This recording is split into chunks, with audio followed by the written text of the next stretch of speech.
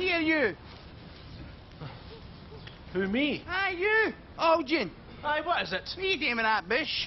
Are you George Bush? Ah, George Bush. Ask him if he's Kate Bush, man. Ask him. Shut up, man, shut up. Are you Kate Bush? Aye, that's right. Couple of Egypts. Sing us a song, Kate Bush. Ah, quality, man. Make him sing, man. Make him sing. Hold on a second, son. See yous two. See if I wasn't getting on this bus, I'd come out there and I'd rip your arms off, you wee tit, and batter the shite out of your pal with them.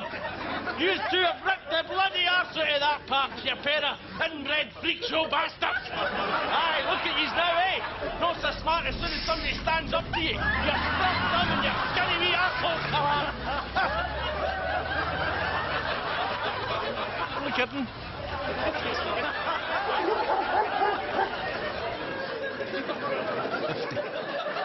Maybe £60 worth of devil dog on top of me, tearing at me, trying to eat me. The whole time I'm giving it body blows. I must have hit it about 40 times in the gut. Nothing. I didn't even wind it. Gnash, tear, bite, slash. Then I managed to get my thumb into its eye, but all I've done then is annoy it. I'll tell you one thing, I didn't go thirsty. I must have drunk about a pint of its slabbers.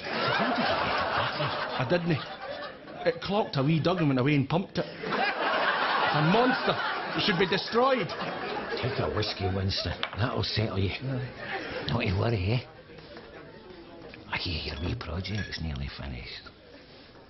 That's right, Eric. We open tonight. When will we have the unveiling? As soon as we get these dinners. No. We need to wait for Jack and Victor first. I haven't said a word to them. Oh. That'll be good. Bobby, pint of lager. No problem. Is it a hair of the dog? Oh, ha, very funny. I'd like to see how you would have coped with £60 worth of devil dog on top of you. You'd have snapped like a twig. Oh, no, me. You see, the proper way to render an angry dog helpless is to simply insert a digit up the dog's rectum. Huh? Boom. Bob's your uncle. It releases its grip. And you are a free man. You're serious there, Bobby? So what do you do after you've inserted your finger into the dog's arse? Have a wee cuddle?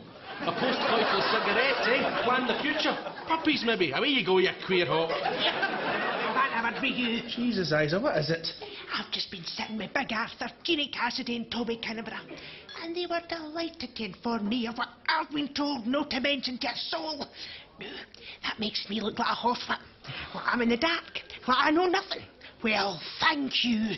Thank you very much. Isa, look at the state of you all raging. Just calm down.